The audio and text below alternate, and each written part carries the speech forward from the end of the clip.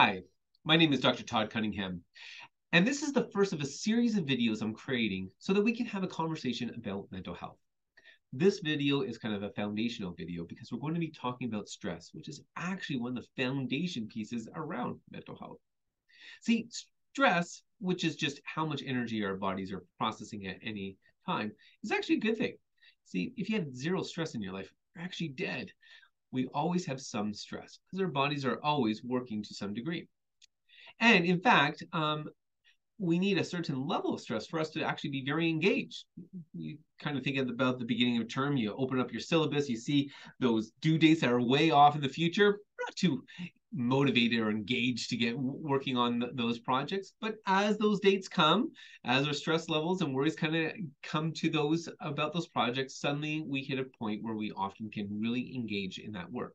Or maybe it's just before a presentation. You can sit there and kind of get yourself building up. Your stress levels go up as you get ready to engage in the presentation, which is you're needed so that you can have the energy to be able to think critically on the spot, to be able to engage your audience and be able to deliver the material that you want to deliver.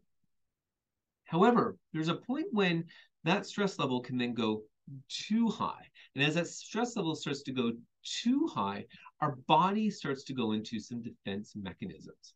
See, in general, our brains are actually quite lazy. They don't want to have a high level of stress. They actually want us to be in a pretty relaxed state. However, as we go up in that stress level, then finally our brains start to engage. And the first engagement that our brain does, our first defensive mechanism, is actually a social engagement mechanism.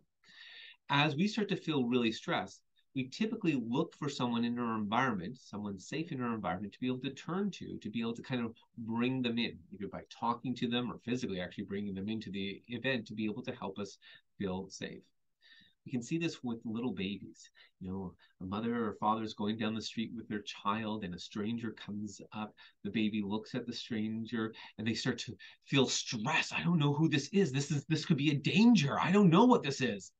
And they look up to the parent and the parent looks okay. The child goes, oh, the world's okay.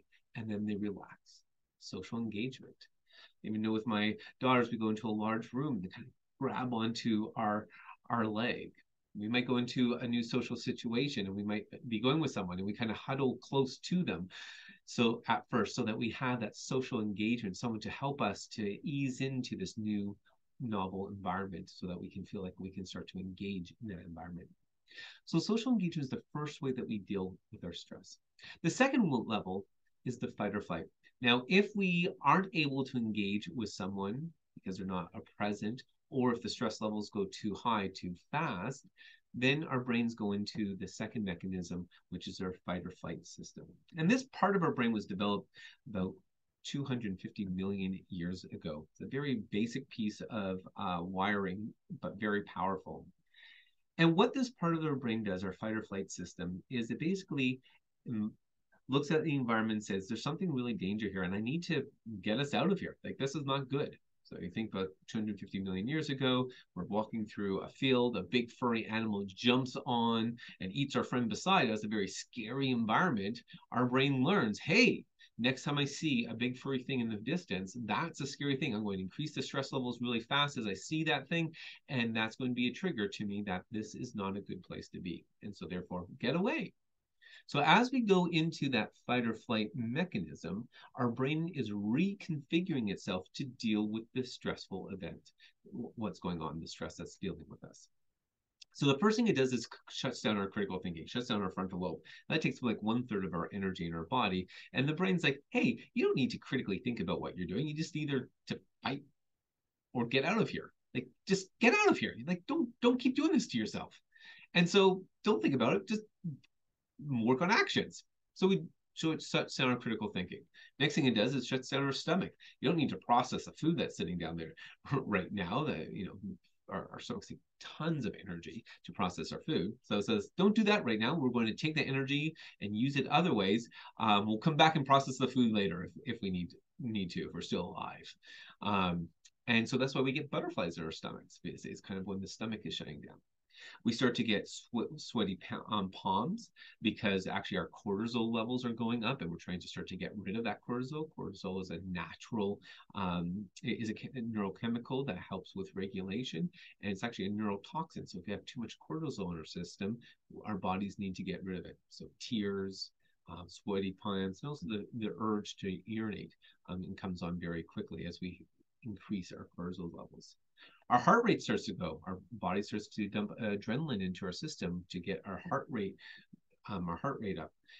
It starts to divert the blood to our major muscle groups and away from our fingers and that. So we get that cold sweat kind of feeling that begins to emerge.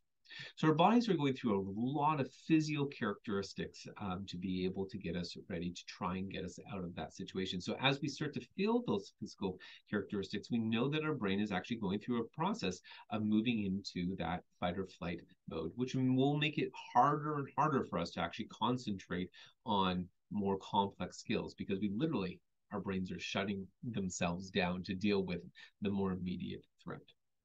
The final thing is if we stay in that fight or flight for too long, then the body just starts to exhaust itself. The brain's exhausted, the body's exhausted, and so the brain does its final defense mechanism, which is puts us into basically the turn off, the freeze position.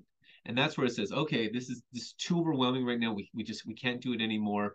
We're just going to shut things down for a little bit, and then we'll check back in later and see if we're still around. How are things going?